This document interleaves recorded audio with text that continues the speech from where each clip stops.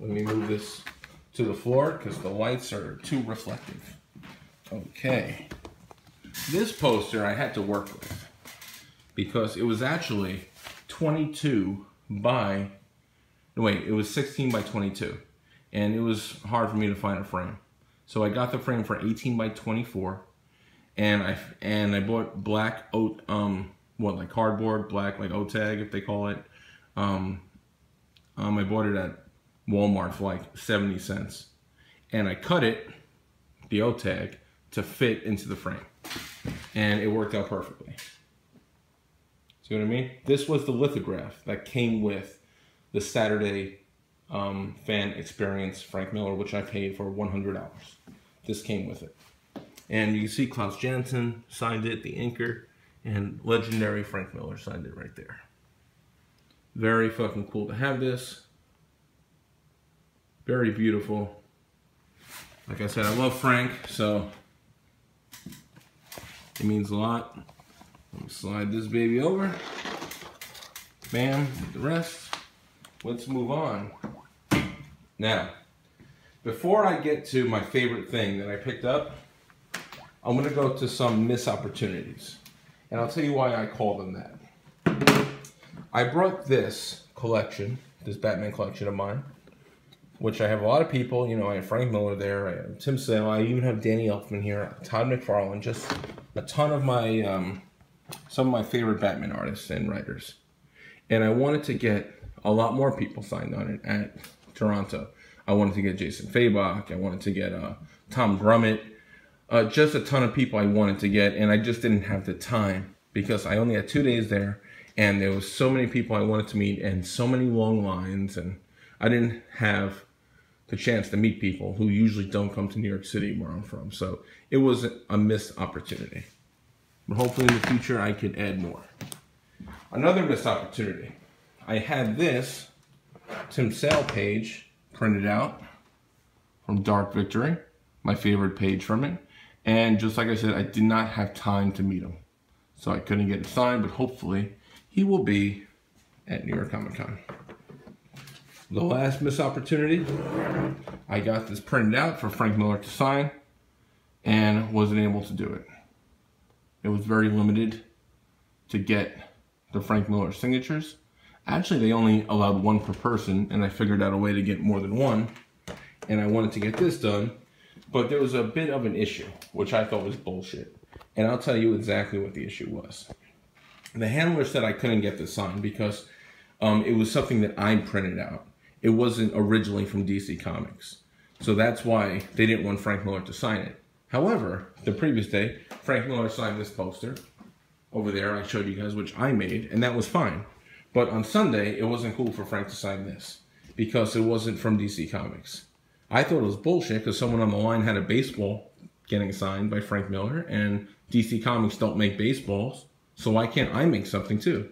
I think they were just hating on me, dude, to be honest, because I thought of something, like, I think it's cool, right? So maybe they were just like hating on me because I thought of like a good idea. So luckily, I had on me that Batman Year One, and I got that signed. So I missed an opportunity to get this signed, but maybe in the future I can meet Frank again, and I can get that done, just because I love the artwork. You know what I mean? I'm not trying to lie to people saying this is real. Obviously, it's not the original page. It's not. If it was real, I would have it like in a fucking vault and shit, right? But I just love the artwork, and I love pencils, and I love inks, and that's what I want. So maybe next time. So now I'm going to move on to one of two of my favorite things. Here was when I met Mark Hamill. Here's me, my fiance, and my buddies when we met Mark. Fucking awesome guy. And what I love about this, if you look close, there is a Batman in between right there. See Batman? He's always watching over the Joker. So I love that. Now let's move on to what I picked up, which I will cherish forever. Give me a second, I'm gonna put this on the ground. Okay, it's fucking big. Gotta make some room. Okay. Got this big ass poster. Let me stand up. It's 24 by 36 from Arkham City, signed by Kevin Conroy and Mark fucking Hamill, dude. got both of them at the same con. And what I did was I had them write a quote from, you know, there was so many quotes from the Arkham games, but I thought about the Arkham Asylum trailer of what they said to each other, and I thought it was so perfect. So I have Conroy writing, "It's over, Joker. It's over, Joker."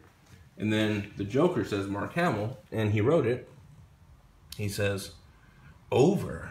Why, my dear delusional Dark Knight, it hasn't even begun." And signed by Mark.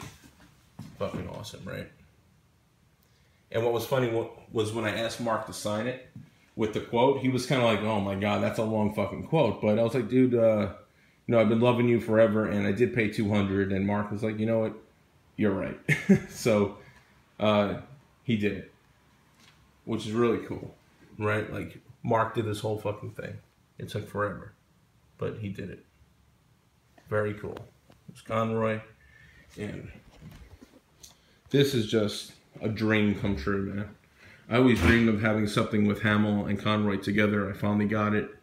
I could have went with a Batman the Animated Series artwork or something, but this was such a great poster, and I love the video game, so it's just awesome. And I had Conroy do it in blue.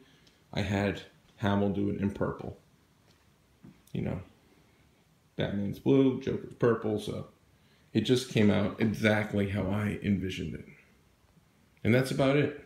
What else can I say? I mean, I'm probably forgetting something, but this is it, man. This is such a great convention. It really was, man. It had such great people and great experiences. I wish it was on like for like a full week, but it's done now, and I got some cool stuff. So, want to thank you guys for watching. If you have any questions about the Toronto Fan Expo, ask me. Just anything, man. So, I want to thank you guys for watching, and I gotta go put all this shit up now.